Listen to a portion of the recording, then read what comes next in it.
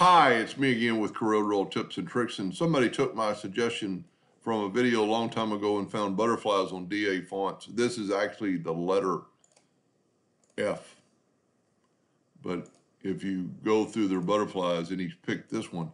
He wants to run it on a plasma table. He's having trouble extending this to make these bigger, making it more little symmetrical and getting rid of this part and get it ready for plasma cutting, but this will help anybody. So if we go left click, right click, there's your outline. We're actually going to make it red, and it is already a hairline.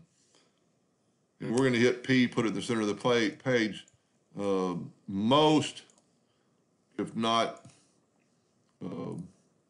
so first thing you need to do is convert it to a curve. Now it's no longer a text, and if we take our shape tool and select all those, we have 601 nodes. Let's write that down.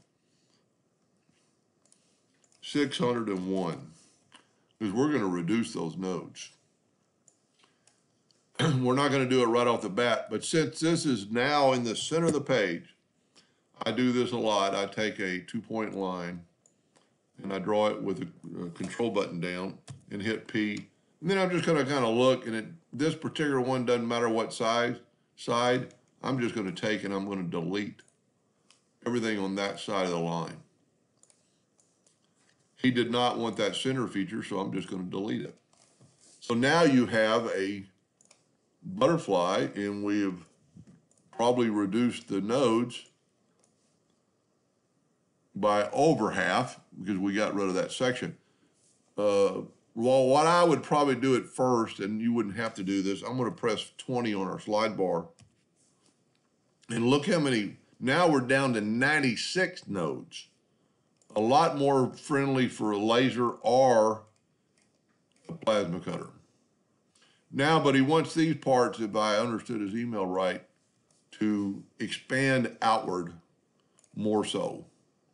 This is really easy, and it kind of, makes it fun, and whether you have any artistic ability. And, you could do anything with this. I would not have an inside curve. I would have an outside curve, so I'm just going to take my handles. This is a lot more friendlier to a plasma cutter.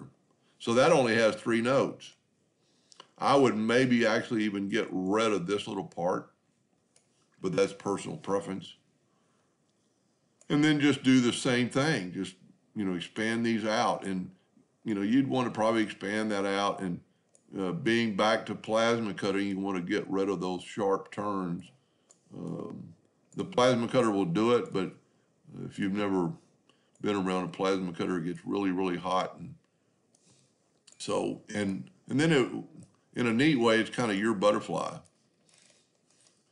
And just, even here, make that a swooping turn, and, you could actually have it kind of go around that other piece. You'd want to do some measurements for thicknesses of your machine, and, make sure you've got enough support there. Just keep moving stuff around.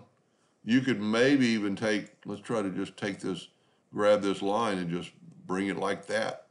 You'd still want to change your handles so it doesn't look so sharp. Same thing there. I would make this kind of mimic the shape of the other part of and this is just me. This is just personal preference. And then just keep doing that all the way around.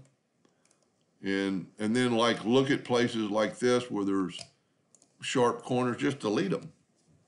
And then maybe turn this the opposite way.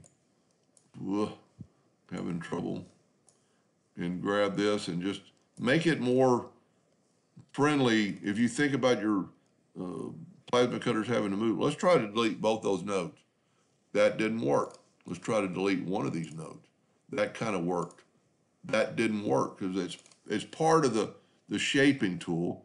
I'd get, after you made this whatever size you want, I would actually, let's try this. If you have X7 or above, take the smoothing tool and smooth this out. you know, just kind of smooth it out a little bit. You need to click on it till you see your nodes, and then see how I just smoothed it out, and it really made it ready for plasma cutting.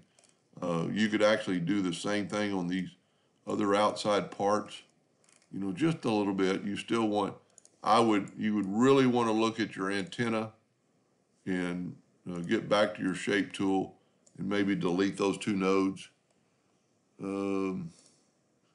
Maybe not the best, but you've got to think about some strength. You've got to think about, you know, burning. Take out every node you can possibly take out.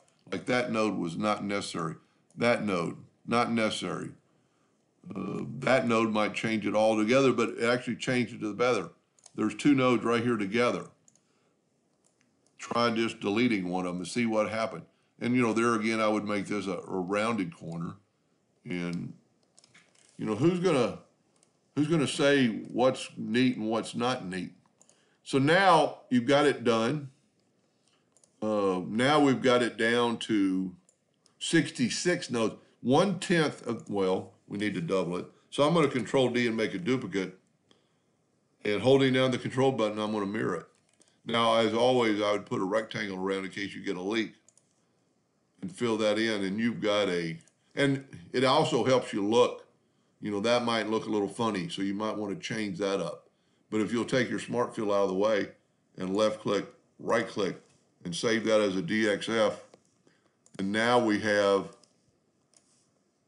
170 nodes compared to 601, and I think the butterfly is going to look better.